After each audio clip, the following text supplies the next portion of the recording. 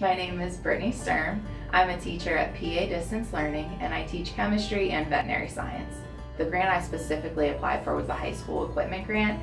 I could have chosen anything that dealt with spectroscopy, the study of light, but I chose to buy a spectrophotometer, which is a SPEC 200, to study how light is absorbed in solutions. So my plan is to actually study the amount of red dye in Gatorade. The FDA actually regulates the amount of red dye that you're supposed to consume each day. So in my class, I would like to see how much red dye is in one Gatorade, and can you consume 10 Gatorades a day, or can you consume 20 Gatorades a day and still be under that FDA limit?